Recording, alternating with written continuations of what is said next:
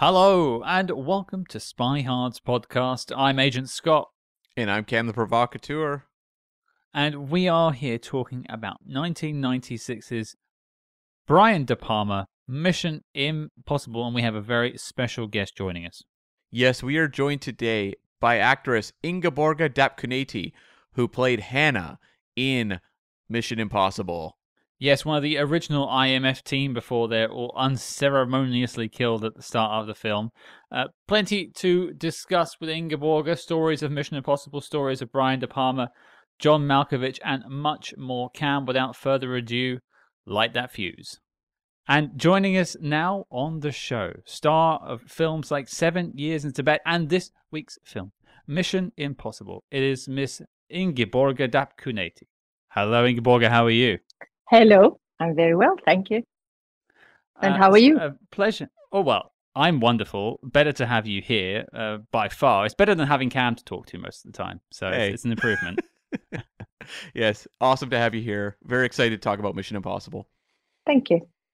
Well, before we get to all things Mission Impossible, I think the one question I love to ask at the start of these interviews is I want to get a feel of your story and what led you into acting. So, going back to, I don't know, childhood or your teenage years, what inspired you to want to become an actor in the first place?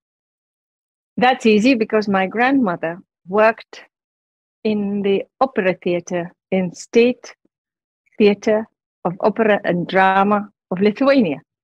And I was there from when I was born, probably. I think, they took me there at the age where it was possible to carry, I think, kids into the theatre because she worked there. And sometimes there was no place for me to be because my mom worked as a meteorologist and she worked nights and dad worked. So, and when I was 4, a child who was playing Madame Butterfly's child in the opera got too old. So they looked around and they thought, oh, there isn't a boy who is 4, but my granny said, well, there is this girl who looks like a boy. She's my granddaughter. And they got me. So I started playing the boy in Madame Butterfly. And that's how I started.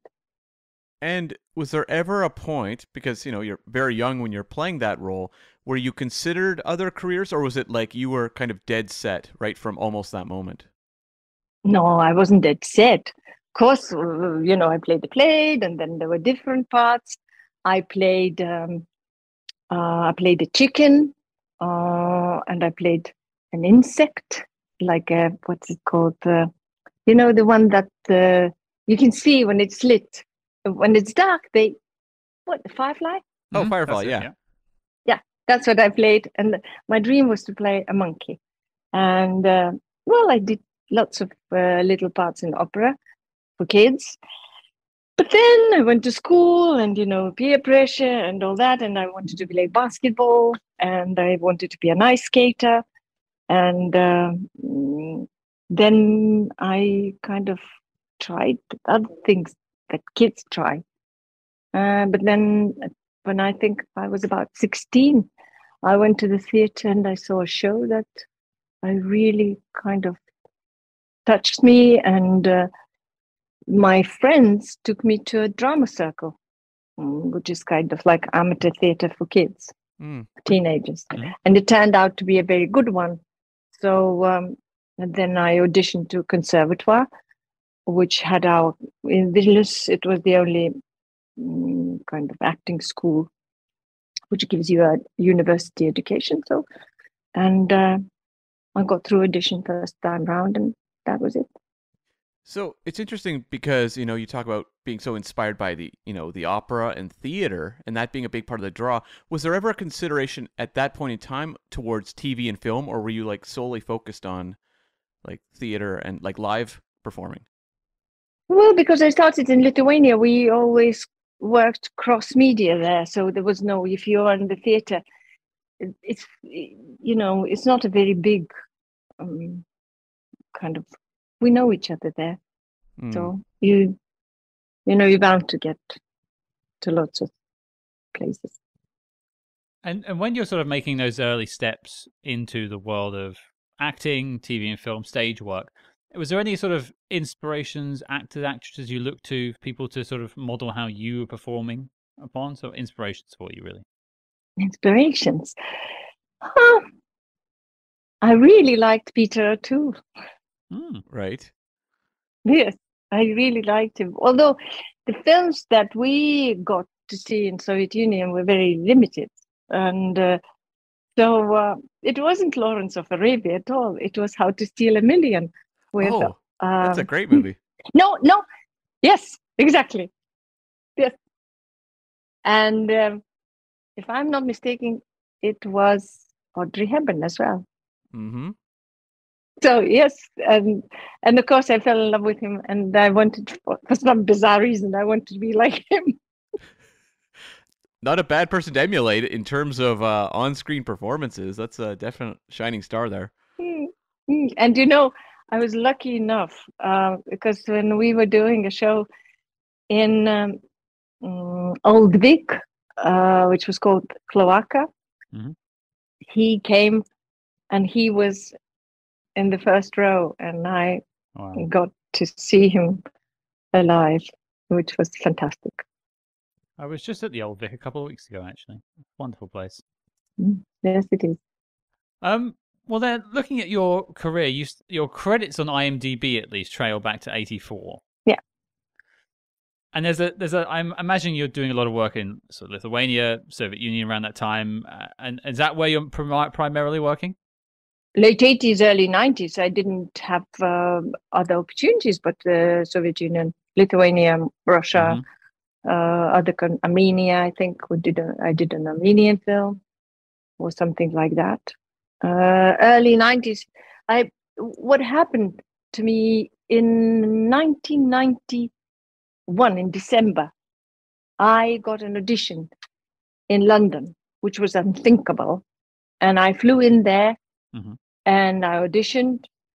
And then there was an actor, but it was a theater audition, which was also for us unthinkable because in Soviet Union, you just join the theater company and work there for life. And then when you're retiring, that's it. But most of the time you spend in the same theater company. So for us, auditioning was very bizarre. So I went and auditioned, and the actor was fantastic. And then when he was saying goodbye to me, he said, "That was terrific." And my English wasn't that good. So I went out into the street, and it was Neal Street in London, in Covent Garden, and it was Pineapple Studios. The rehearsal rooms were called. I came out, and I met a guy, first guy I saw in the street. I said, "Can you answer me questions? Is terrific good or bad?" And he said, "Oh, it was very good." And so I got the job, and it was the show called Slip of the Tongue, and the actor was John Malkovich. That's how our friendship started. That was going to be one of my questions later on: is how did that relationship start? So you've answered already. That's a wonderful way, and also I love that bit of sort of Seven Dials around Covent Garden in London. There, it's a lovely little area there. Yes, it is. That was sort of leading me on. So I was wondering how you made that transition into England and sort of more Hollywood films, which I'm guessing starts there. Then do you move over to London at that point? I married the director.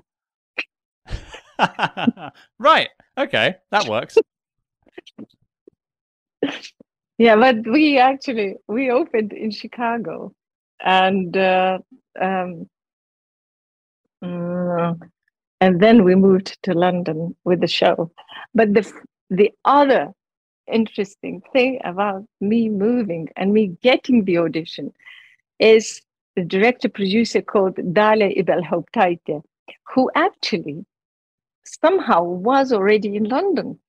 And the company that was auditioning for this job for Slip of the Tongue knew her, and the director knew her. And he said, "Could you get us somebody to audition from Eastern Europe?" And she said, "Oh, I know exactly the person." And Dahlia basically changed my life. And maybe you know an actor and director called Dexter Fletcher.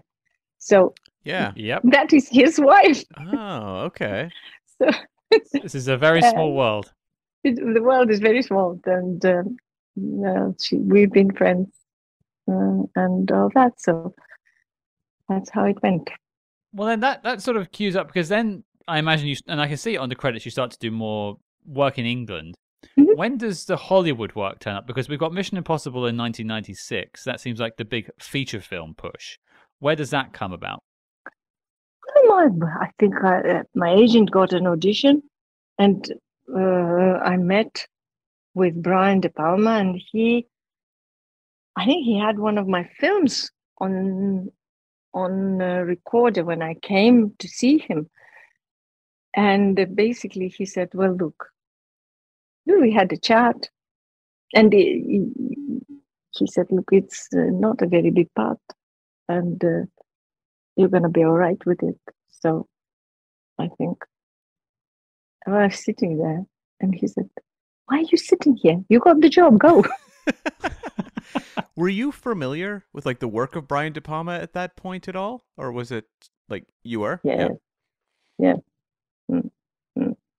By then, yes, because it was already, it was 94, I think, or 95, 94. Mhm. Yeah, yes, I was. So did that make it feel even more high pressure when it is someone of such a pedigree, or no? No, because I don't know. I was young then, so. And then exactly the part wasn't, that huge. And also, I had this theory that I had since, I was just starting in England. I should go to every possible audition. So maybe out of 20, maybe I will get something. Mm. Well, you can't say the role is that small, because we're going to spend the next 20 minutes talking about it. So we have to find lots to talk about here. But Cam, I think you had a question. Go on. Well, I'm just curious, when you're auditioning, like how are they kind of describing the character, or what is on the page for you to read? Well, there is something to read, I think. There's always something to read. Well, look, it was 30 years ago, so it's very difficult for me to remember what That's fair. there was to read.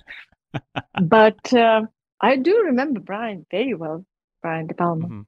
Mm-hmm. Very well. I think it was some studio or something where I went. Well, let's jump on the Brian De Palma of it all before maybe we get into it. Like, what was Brian like to work with? What was that experience like working with that director? I only remember one bit. Well, I remember lots, but one of them was I had to do this little thing where I kind of go into the car. I think it's in the film. I have to get into the car, look around, Mm-hmm. see if somebody is following me, and get into the car. And we did one shot. That was okay. And then we did the next shot. And I thought, oh my God, I didn't do it very well, but it's a long shot. Maybe I got away with it, and it's okay. But I knew it wasn't very good. And I kind of raise my eyes and find Brian De Palma by the monitor, and he just did this. For those listening, just the audio, that was a shrug right there. That was a shrug. Yeah, it was a shrug, and kind of his face went, you know what I mean. When you watch his movies, they're so meticulous, and I'm just curious, as an actor working with him, is it very precise direction? Is there freedom still to kind of do your own thing? How does that kind of work? There is freedom, yes. And maybe if you are not in the, close up, maybe if you are in the background, there's more freedom. And we were doing, I don't know whether it's still in the scene. We were doing a scene where Kristen Scott Thomason, we were told by him, and now you try to do something with these lines on this window. And I remember we were so silly with it.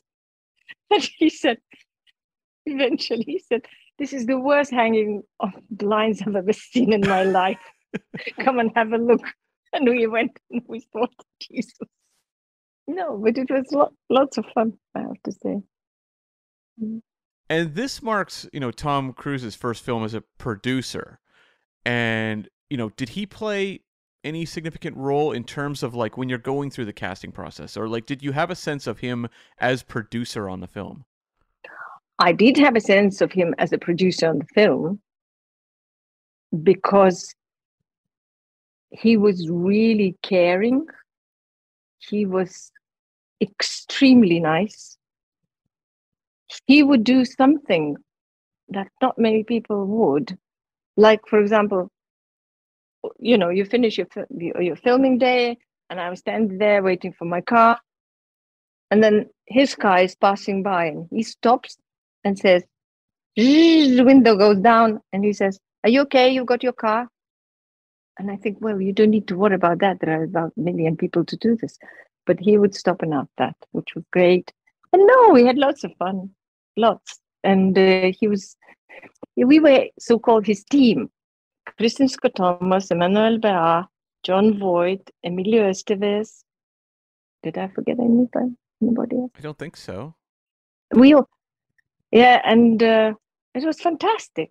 It was absolutely, for me, it was a joyous experience. And the only thing that we said to him, which wasn't nice, or, we were kind of about it, we said, well, look, Tom, you kill us all, so we won't be able to be in the sequels. And he said, do you think there will be a sequel? And we all went, yes, there will be a sequel. He had no idea what was coming. Look at them now. Yeah. So, yes, but it was fantastic. What can I say? One of the questions I thought would be interesting to ask is, obviously, when you got the role, so going back a little bit before you shoot, did you do any prep work for it at all? Did you go back and watch the TV show a little bit, or was it just, I'm just going to act the scenes I have? Honestly, no. That's okay. No. I think you did just fine without it. I think so. For what I had to do, somebody, when my friends want to make a joke about me, they make a movement with glasses, and I go, what is this joke? What about? And they go, Mission Impossible. I saved an image from the film earlier. I'm going to make a little gif of it, of you just like zooming in, and then you just touch your glasses up ever so slightly. It's like a massive shot just with a little tap of the glasses. I think it was great. It was a nice shot. The glasses, those days, 30 years ago, they were miracle glasses. They literally go dark and light. Those were a real thing? Yes, they were the real thing. Wow, I thought that was just an effect. They were the real thing. No, they were the real thing. We carried them as if they were, I don't know, made of diamonds, which probably they cost that much. And Tom was very, very cool about it and very proud and all that. So we all played with that. Wow. And no, they were real. They had a little button which you press and it went duck. I don't know how they did it. Well, one of my questions I think I had written down, I think actually Cam had this written down, was did you keep something as a prop? Obviously, you couldn't have kept the glasses by the sounds of it because they were being locked up in Fort Knox. But did you keep anything from your time on the shoot? There's one thing. On the day of the opening in London, we didn't have mobile phones then. And the phone rang and they said, Tom would like to send you something. And are you going to be at home? And we said, yes. And this box arrives. And in the box, there is an absolutely beautiful album with a photograph of me and him, and lots of other stills from the film, and very nice letter from him. Thank you very much. And love Tom or whatever. And it was really beautiful. And that I kept. That's nice. Yes, it was. And it is. And we're talking about the glasses, but I was just curious, the gala scene itself, this like enormous set piece where you're there undercover. If you had any memories of just shooting that sequence, because it's so impressive just visually to watch. I was watching it last night. It was the first thing that was shot. When we arrived to Prague, it was shot in Prague in the museum. And it was the very, very first scene that was shot, both in the film and for me. And I didn't know anybody. Arrived, and obviously I was nervous, like everybody else. We didn't quite know and Tom was being made up for his prosthetics, and I think he was being made up from like 3 o'clock in the morning. And there were lots and lots of people, and I saw Kristen Scott Thomas, John Voight. I didn't know Emilio Estevez that well. And we looked at each other with Kristen, and she said, "Come here." I go. She goes, "I know you." I go, "I know you." Okay, let's sit together and be together for a bit now. And that was very, very nice, because I honestly wanted somebody next to me in that whole big scene that I could talk to. And she was fantastic, and I'm very, very happy I met her. And we kept in touch, and it was very nice. That's really interesting, because like the team has pretty good chemistry. When I watched the whole group of you together, like that really does work on screen. And so I was curious, and you've kind of, I guess, answered the question of like, was there any, before shooting, any time for the actors to spend together just figuring out a dynamic? But obviously that was something that came more through shooting. Actually, Tom was very nice about it, and he got us together, and we spent some time together beyond filming. Right. You mentioned about finding Kristen Scott Thomas on the set on the first day of shooting. Having that friend there is great, I imagine, because a bit of the pressure is taken off. But I wanted to ask about pressure, because looking at like the productions you've worked on, this feels like one of the bigger ones at that point in your career. Did you feel a bit of pressure going into that film? Because I mean, Mission Impossible now is a pretty big thing, but in 1996, was it as big a thing? I don't know. Well, it was the film with Tom Cruise and Brian De Palma. How could it not be big? And how could it not be on any film? First shooting day is a bit of a challenge for me, for example. And you meet new people, you say hello, you kind of look for what the atmosphere is going to be like, how people are going to behave, and you prepare as much as you can, if you can. And yes, it was a huge thing, regardless. That was it. Well, I wanted to ask about the briefing scene, where it's the whole group of you together and John Voight is giving instructions to everyone. That scene like really comes to life. And there's Scott and I cover spy movies every week. There's a lot of scenes of people in rooms that have no energy whatsoever. We've encountered this many a times. This one though really crackles on screen. I was just curious, was there like any improvisation going on? Was it all incredibly scripted out? Was there more to that scene that we didn't see? If you had any memories of that. I remember shooting it in studio. No, I think we were just together. But I remember something out of those shooting days, I don't remember how many days we shot it.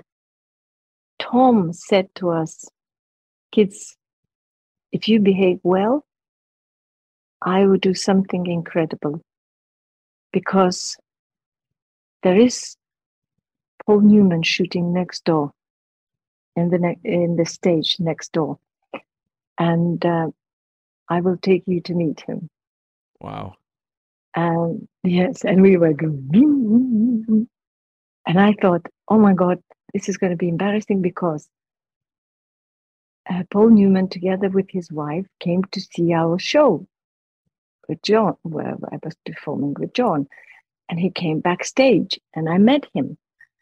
And I was thinking, oh, what's going to happen now? He probably doesn't remember me. And it will be very embarrassing to say, nice to meet you, because I've already met you. And hello, or not to say, well, and I was kind of thinking, oh, do. But then, we didn't go. And then towards the end of the day, here he is with his blue eyes on our set saying, hello. And Tom is introducing everybody. And I say, hello, my name is Ingeborga. He says, I know you. I came to see your show, John. Wow. And yeah.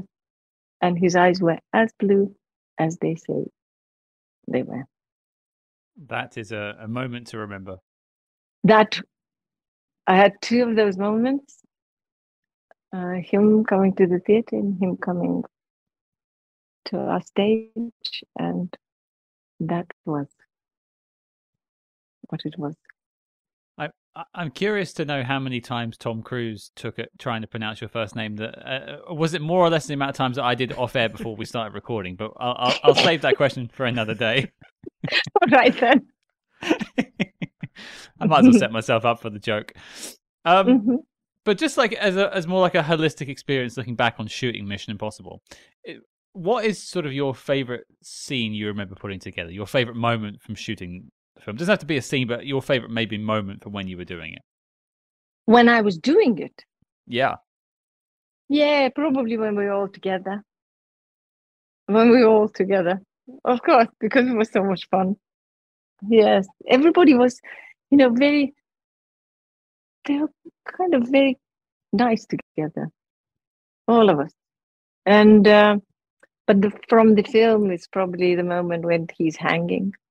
Of course, right? The big iconic break sure. into the vault. Yeah. Yes, that is just fantastic bit. And I'm a fan, basically. You can see it. I'm not hiding very well. Not that I'm trying to. Well, I'd love to know your thoughts on, the whole gala sequence in particular. There's the experience of shooting it, but then actually seeing it all cut together and playing it on screen. Just your thoughts on that really memorable Brian De Palma sequence. But you see, when I watch a film with myself, which I watched a while ago, actually during, I think, the opening in London, which was a while ago, that is bizarre, because what I remember is not what I see, but I remember the reverse bit.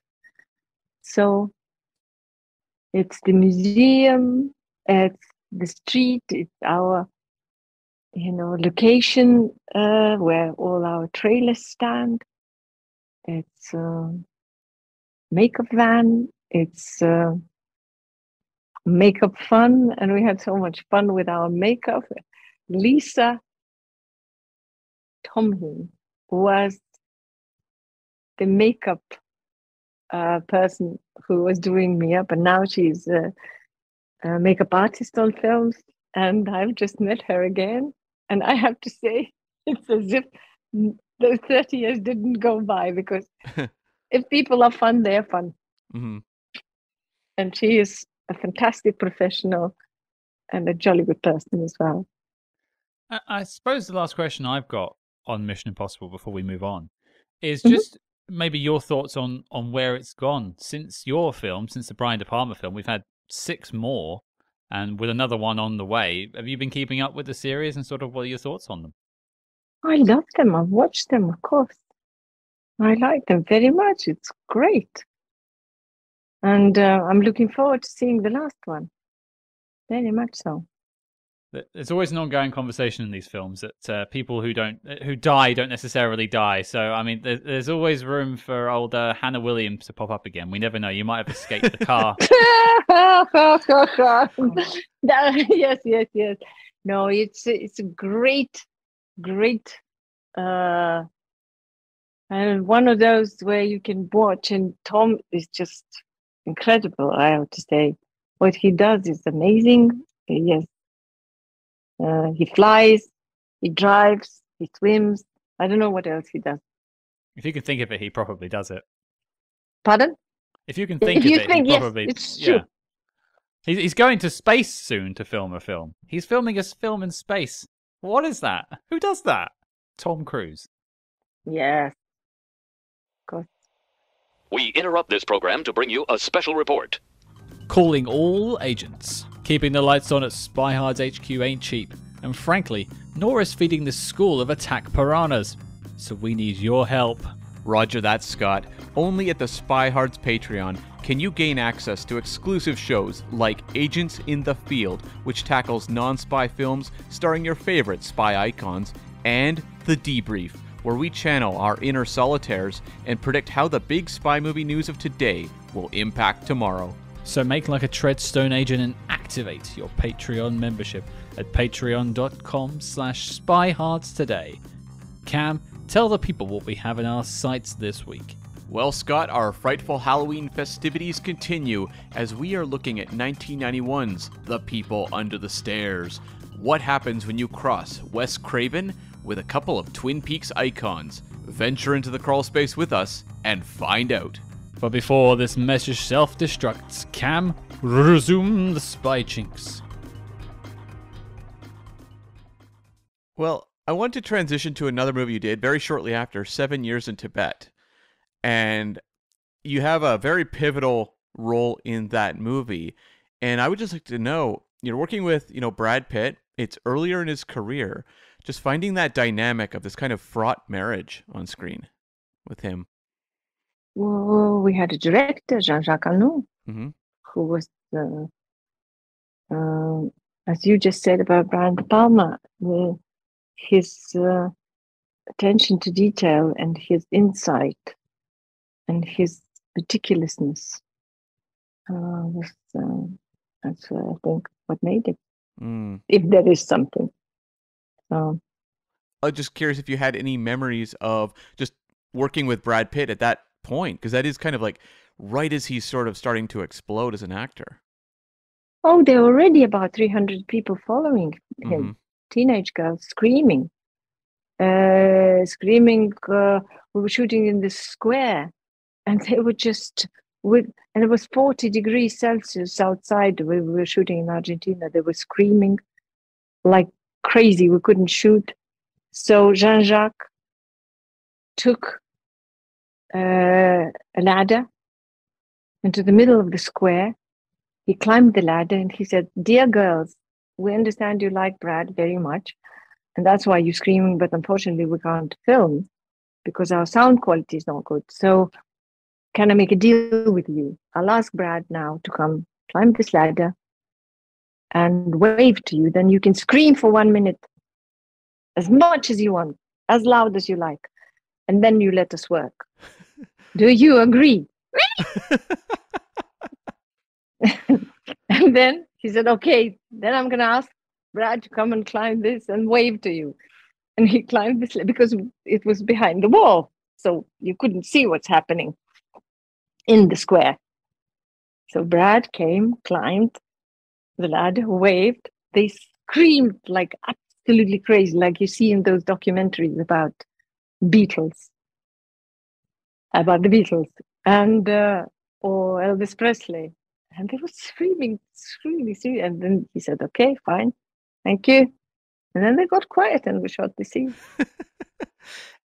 I genuinely thought that was leading to them not shutting up and keeping screaming. So I'm glad they actually kept up their side of the deal. No, but it was quite amazing because the film crew, the film production company had to keep emergency services around us because they were fainting. So, and they're traveling with their parents as well. Mm-hmm. Were the parents fainting as well, or just the kids? That I didn't know. And how did you originally get involved with that film? I think Jean-Jacques Annaud saw a film called Banned by the Sun, which at the time won a foreign film Academy Award, Oscar, and it was quite kind of. So he saw that and he thought, "Oh, I'd like that," and then that's it. And your character is very pivotal at the start and the end of the film. I was just curious your thoughts when you saw the finished film, because it's a very beautiful movie for sure. I watched it just a week or so ago. Geez, they're fantastic. And I was just curious, your thoughts on the overall movie when you finally saw it. I liked it very much. Yeah.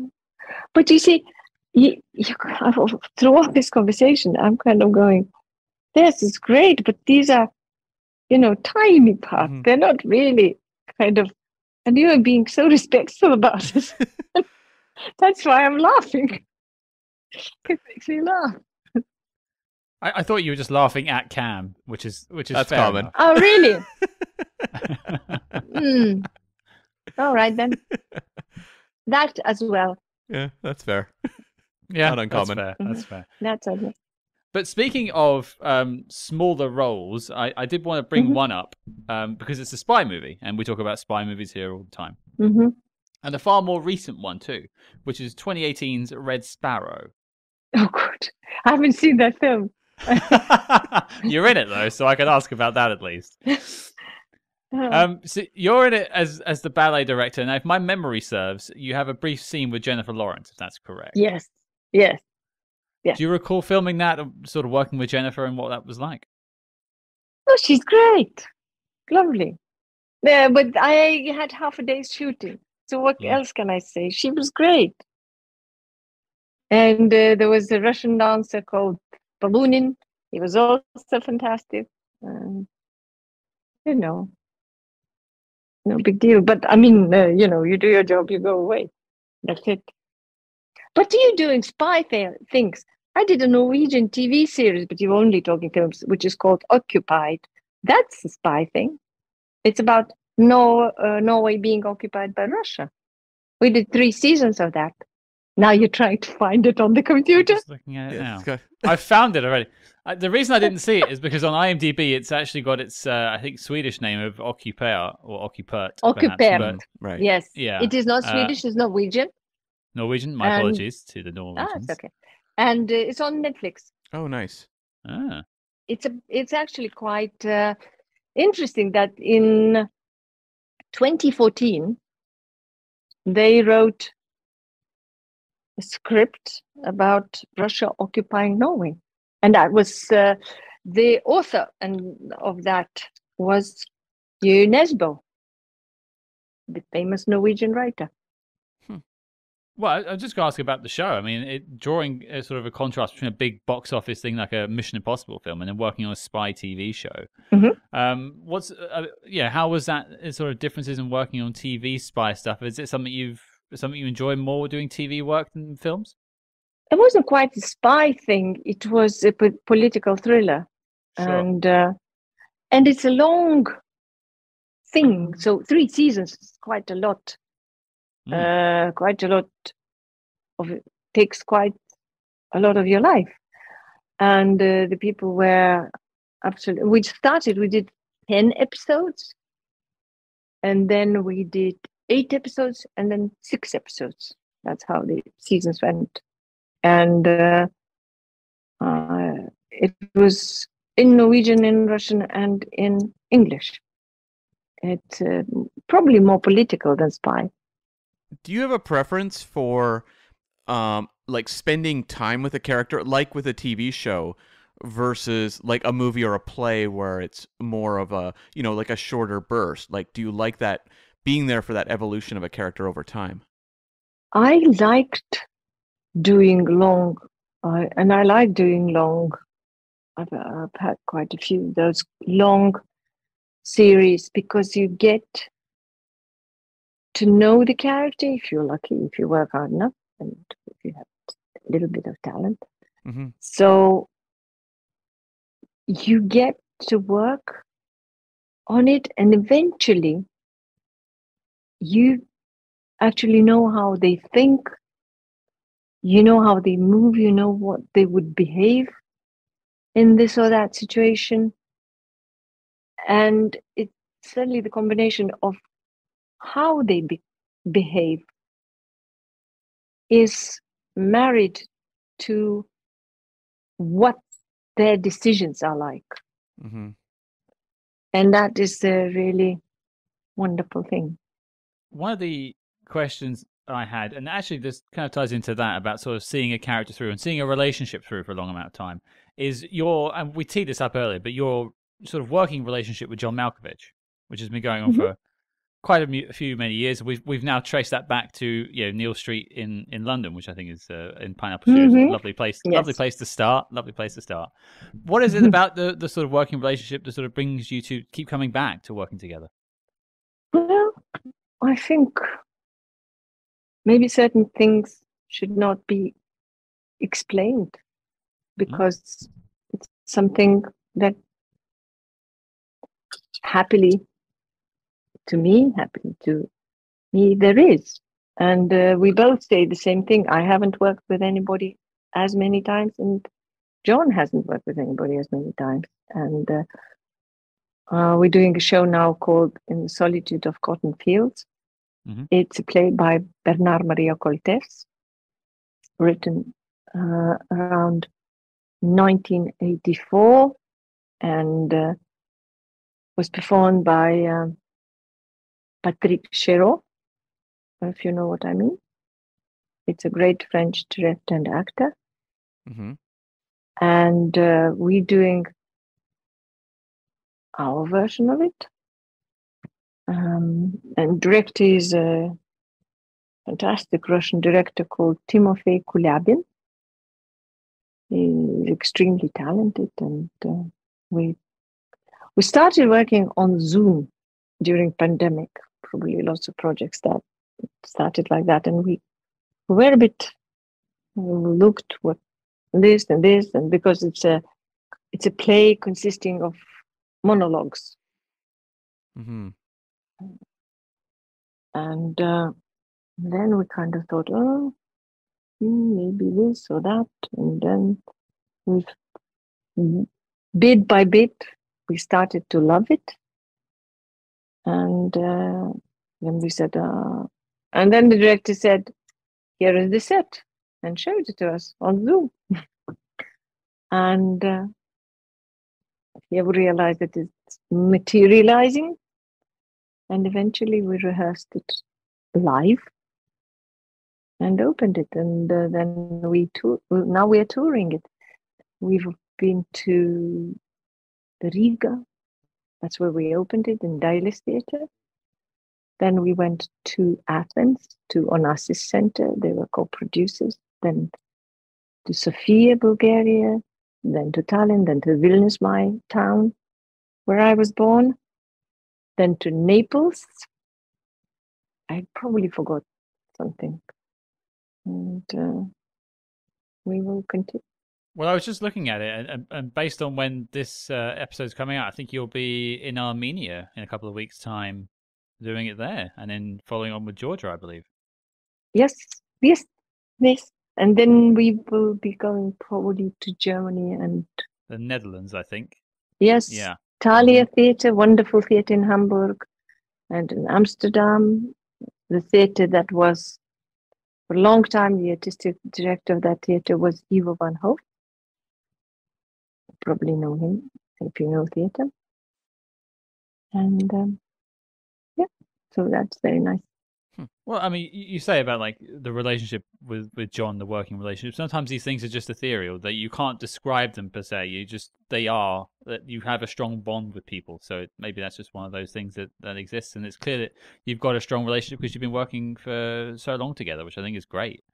One question I wanted to sort of start to wrap us up with, aside from the films we've discussed, from big parts to small parts, is there a film that you've worked on that you're particularly proud of, that people should, maybe didn't get the love it deserved, you think people should go and find? I would say Occupied is one of those, because it's easy to find us on Netflix. Sure. And also it coincides a little bit with what, well, a little bit, tiny bit with what's going on in the world now. It's political. I will probably soon open a show which I've done in Russia, but I want to do it in London probably and tour it. It's about my family. It's about family, and it's saga, and it's how the historical events affect the family and people in the family. And because Vilnius, my city, was always on the crossroads. It was part of Tsarist Russia, then it became independent, then it became Polish, and then it became this and that, and whoever wanted came in, went away, and finally we got our independence back in 1991. Well, you have to keep us surprised on that one, because if it's opening in London, I live here, so I'll have to pop down and hopefully mispronounce your name in person. I will invite you. I'd love to see it. So we'll keep tabs on that and let us know. Thank The you. last question I have for you, and this is the question that's been asked to literally everyone that's ever been on this show, and I think we've sent you this before, so you've had time to prepare. Oh God. Maybe not. This might just surprise you, come out of nowhere, but that's absolutely fine. All right, I'll be spontaneous. Okay.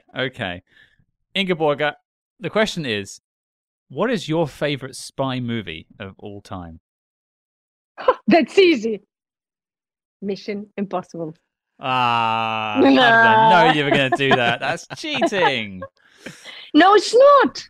It is not. It's a good film to pick, to be fair. Like I can't complain with the choice. Exactly. Could I push you for a second one? Second one? Second one after. All right. No. I would do the present company included. I guess it would be an old one. Some kind of old film, because, like, it would be Le Carré, probably. And what was it? Which one was with Alec Guinness? Oh, that's Tinker Tailor Soldier Spy and Smiley's People. Exactly. Yes, Smiley's People. That's the one. That's a good one. You've made a lot of people very happy with that choice, I think. Why? It's a beloved show, so I think a lot of people are very happy that you picked it. Okay. If I pick it, do you show it? Oh, we haven't spoken about it yet on the show, to be fair, actually. We haven't spoken about either of those. We should do it at some point. But no, it's beloved by spy fans, so I think you picked a beloved film right there.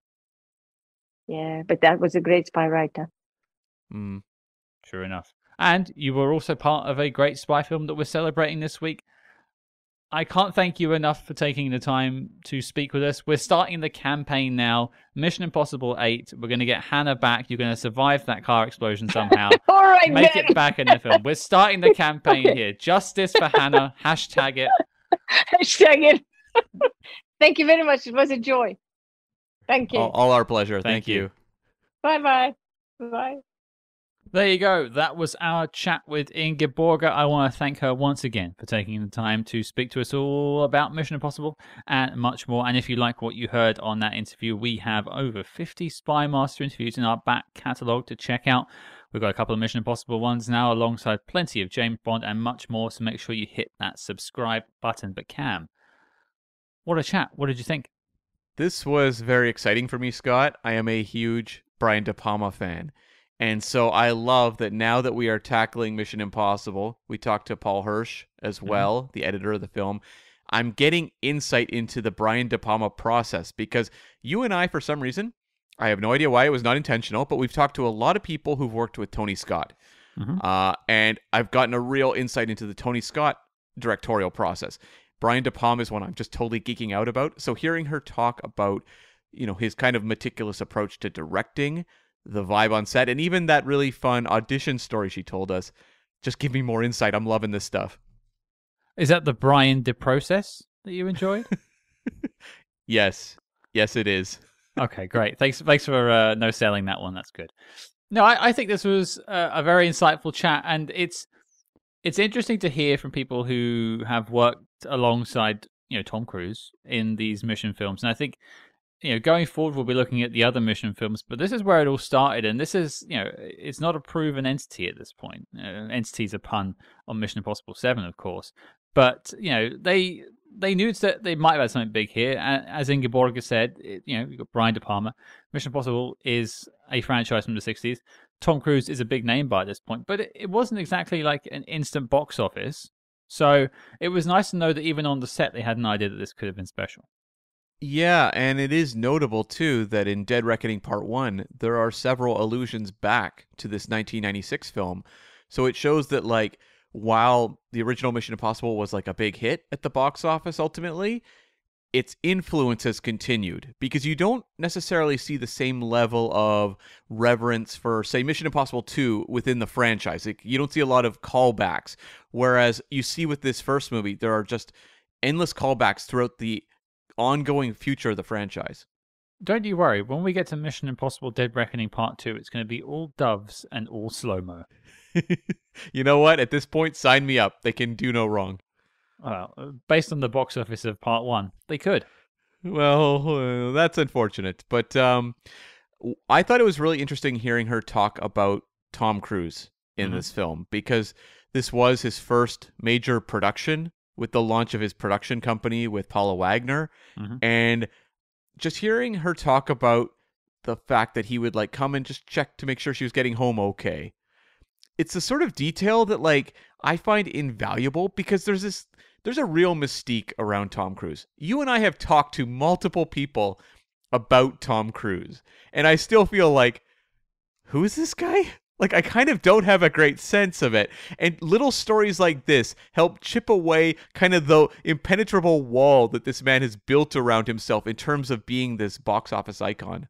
Well, it's clear that whilst he has done things in his life that some people raise their eyebrow at, he does seem to take care of his own.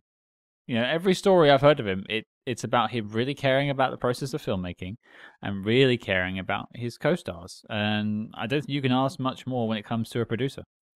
And it's also a case of, at least in terms of his professional life and working with, actors and all the various filmmakers that he would be dealing with, it is a very like lead by example approach of like he commits everything and the people around him raise up their own game because of course they're going to when they see that the number one guy on the call sheet is giving his all. Yeah, absolutely. There's certain perks to having Tom Cruise as number one on the call sheet, because he can just pop next door and get Paul Newman to come by and say hello. Do you think he told any Macintosh Man stories when he came to visit? Well, I don't think he told any stories, but he actually entered the room by diving through the door. I thought this was a delightful little story. Paul Newman, we will never really have that much access to Paul Newman's stories. No. And we have covered him now twice with Torn Curtain and the Macintosh Man. So to get these little insightful stories, I just really enjoy. And the fact that, Paul Newman remembered seeing her in a play as well, around the same time period. Just a delightful little insight there. It's also nice to know that, Paul Newman was firing on all cylinders in 1995 because I can't even remember what I had for lunch. No kidding. Yeah, I'm in the same boat.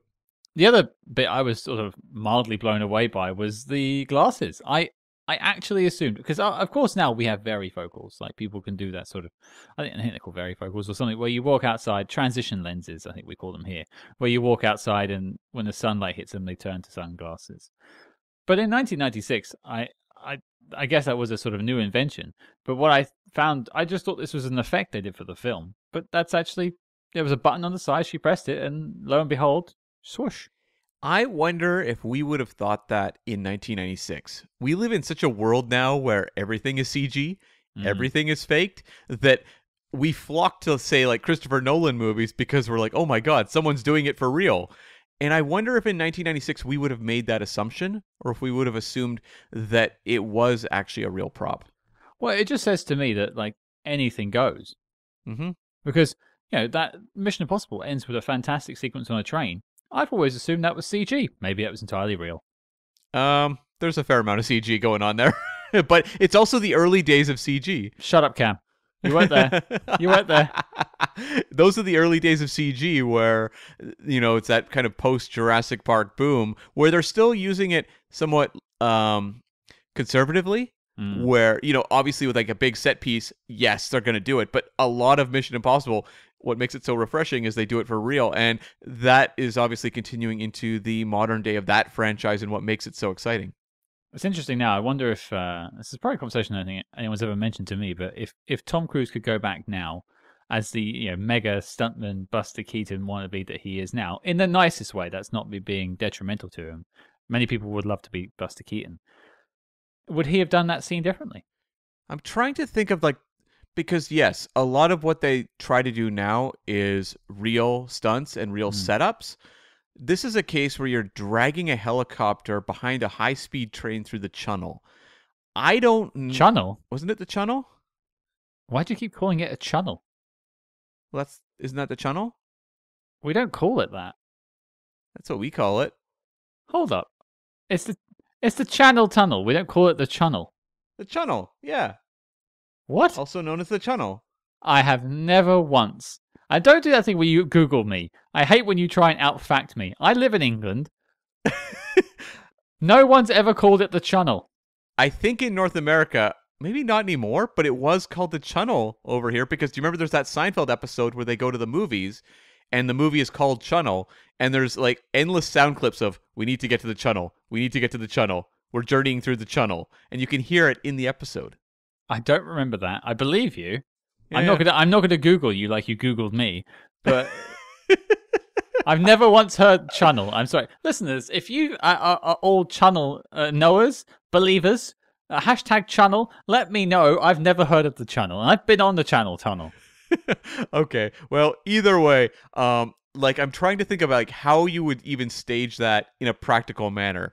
I guess you could have a train pulling obviously a helicopter. But it's not going to look the same. It would be that would be pretty rigid looking. I think you need CG to pull off what they are trying to do in that sequence. Also, I don't think you'd get anyone that would fly a helicopter into a tunnel. Well, it wouldn't be flying. It would be attached to the train. On rails or something like that, yeah. Yeah. Interesting. An interesting thought experiment maybe we could do one day. But I wonder if the early mission films would be improved with Tom Cruise's dedication to stunts that he has now. Yes, it would be interesting to go back and have Tom Cruise remake his old films using his current daring do. What's another CG thing that he's done in his past?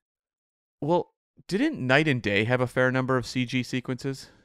He did a lot of the motorcycle riding, but it did have some CG. Yeah, he did. That is true. And that's quite recent compared to 96. I don't feel like he really fell too heavily into the CG craze. No, I think he was always kind of against it. I always got that impression. But I think bringing us back on the rails, if you want to keep the channel pun going. I don't think you could do it any other way. So I think what they did was good. I think the only difference it would make to it now if they remade it for some reason is it would just be better looking CG. Sure. Yeah. Or worse. Who knows these days? Yeah. Just look at the Grey Man. Yeah, exactly. But any other highlights from you, Cam? It was interesting just to hear her talk about the experience of 7 years in Tibet and just the craze around Brad Pitt at that point in time. The whole story about all the girls screaming and having to settle them down to shoot that section of the movie. I thought that was a lot of fun. And a kind of fun insight into where Brad Pitt was at that point. It's kind of that post-7 Legends of the Fall period where he's the heartthrob. But I feel like he's not quite fully in that respected actor model yet. No, I think you're right around about that time. A couple of years later, early noughties, I think he sort of hits that stride. I can say I've never felt closer to Brad Pitt knowing that he had to fight so many potential partners off. I mean, I lived that life. I walk down the street and I am overburdened with propositions. Yeah. No, I'm kidding. I've never once experienced that, and I am envious that Brad had ever dealt with anything like that. I wonder how awkward it was for him in that time period. Like, if it happens now, he's like, yeah, whatever. But in Yeah. like 1997, when you're kind of like trying to portray yourself as something of a serious actor, he was taking a lot of roles around that point where he would like kind of distort his looks or something. I think of 12 Monkeys as well. And, Fight Club's a couple years later. And I wonder, like, how much of kind of like an annoyance it was to him, or if he just thought it was fun. I have no idea. We'll have to talk to Brad Pitt to find out. Yeah, next week on the show, Braddy Boy is stopping by. Who knows, Scott? You never know. We can only hope. Absolutely. The chair is always open. We just hope people take a seat. But that about wraps us up for our coverage of the first Mission Impossible film. I hope it's been worth the wait for you all. 3 years. We've finally gotten around to our first Mission film. On to many more, I hope. But Cam, the question goes to you, sir. What are we following up with next week? Scott, people have been begging us for Mission Impossible for a long time. That is kind of like one of those all-in lights titles that you have to do at some point on a spy podcast. Mm-hmm. Another movie, maybe a little bit lower in reputation, maybe not as widely acknowledged, but one we have been peppered with constantly on social media. We're finally going to tackle it. We are going to look at the 1975 Clint Eastwood espionage thriller, The Eiger Sanction. Yes. Stick on your snow boots. We're going to go climb a mountain with Clint. I'm looking forward to it. So your mission, folks, should you choose to accept it, is to join us next week as we tackle 1975's The Eiger Sanction. And if you like what you heard on this episode, please consider leaving us a 5-star review wherever you're listening. And don't forget to follow us discreetly, of course, on social media at SpyHards. That's SpyHards on Facebook, Twitter, and Instagram. But until next week, listeners, you'll find me riding the channel.